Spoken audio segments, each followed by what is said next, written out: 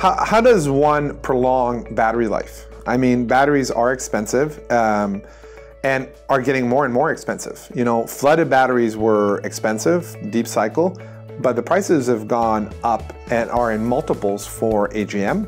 And now with newer AGMs can be, you know, 3-4 times more money than actually a flooded lead acid battery. So people are investing a lot of money in their batteries. The battery banks are getting larger.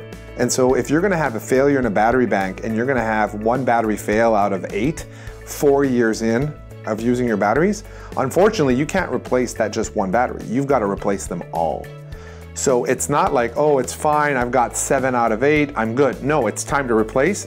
The weakest battery is gonna take the whole bank with it, because when it's time to change, you've got to change all your batteries, because they always have to start at the same time. You can't mix and match batteries of different life together. So that's a reason why you should care about your batteries. You know, maintaining your investment, right? And also knowing that your batteries are not gonna fail prematurely when you least expect it. Because if you take care of your batteries, a flooded lead acid battery should give you probably anywhere between 5 and 7 years. On my own boat, they lasted 10 years. Now, it's normal. I take care of them maybe more than usual people, and I've seen those are probably on the very high end, but 5 to 7 years for a Pacific Northwest boater that takes care of his batteries relatively well is a good life expectancy.